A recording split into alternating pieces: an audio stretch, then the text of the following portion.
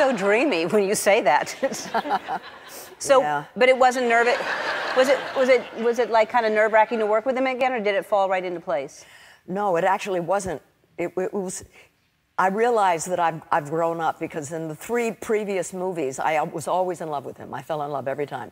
And so if a day went by when he wouldn't speak to me, because, you know, there were days when he would never speak to me unless it was part of the script. Really? And I always took it personally. Oh, my God, he doesn't like me. I did something wrong. And now, when he doesn't talk to me, I just say, hey, Bob, come on.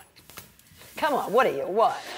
So you participated, Sykes. of course. Yeah, I did say Wanda Sykes. You looked at my paper. I did. Oh, you're so I cannot good. tell a lie. What was my proudest moment?